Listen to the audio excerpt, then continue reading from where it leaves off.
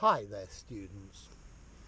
Awful, horrible, terrible, dreadful, dire, and damnable. Okay, let's look at these words. Okay, all of them mean a bad quality, yeah? The worst, bad things. Okay, so if something's awful, yeah, it really is terrible. Awful is the opposite of awesome. If something's awesome, you know the Americans always use this phrase, that's awesome. Well, awful is the opposite, yeah? Okay, it's full of awe. You go, okay, awe is amazement, yeah? So it's amazingly bad, yeah? Okay, I think, notice, normally a thing is awful, whereas a situation or something you see is horrible, yeah? You can use them the other way round, obviously. Okay, so he painted a horrible picture, yeah? The food tasted horrible. The food tasted awful, yeah? We could use as well. But the restaurant was awful, yeah? The food was horrible, but the restaurant was awful. Awful's talking more about the place, yeah? Whereas horrible is talking about something more specific. Okay, terrible. Yeah, really bad. Something that inspires terror. Yeah, horrible inspires horror. Terrible inspires terror. Okay, so something that's terrible. Really, really, really bad. The situation was terrible. Yeah? We had terrible food.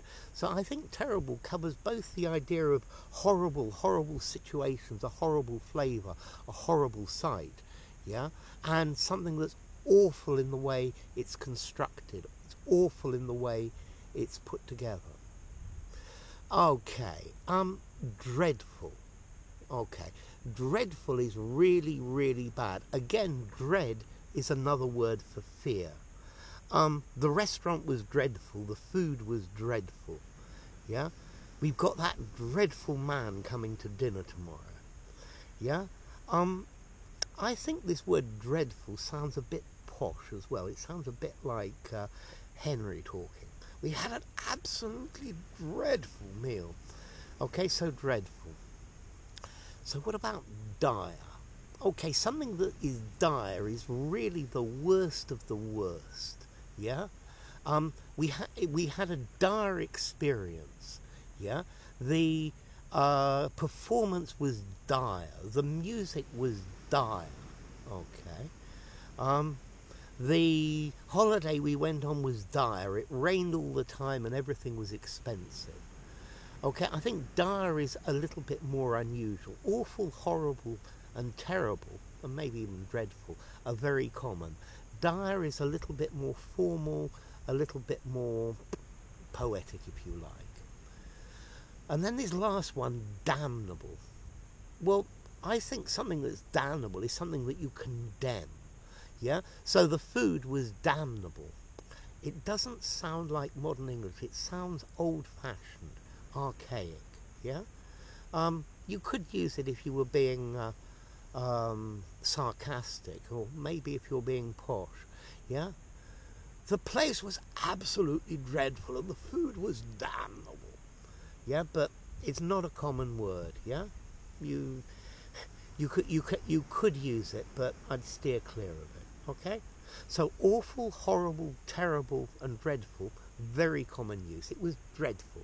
It was absolutely horrible. It was utterly terrible, yeah? Okay? So, awful, horrible, terrible, dreadful, dire, and damnable. So, I hope the explanation hasn't been too awful. I hope there haven't been too many horrible scenes. I hope I haven't made any terrible mistakes, yeah, because that might leave you dreadfully confused. And that would leave me feeling absolutely dire, yeah, because I will have done something damnable by confusing you. Anyway, enough. If you enjoyed it, give it a rating, subscribe to my channel, and I'll see you soon. Bye for now.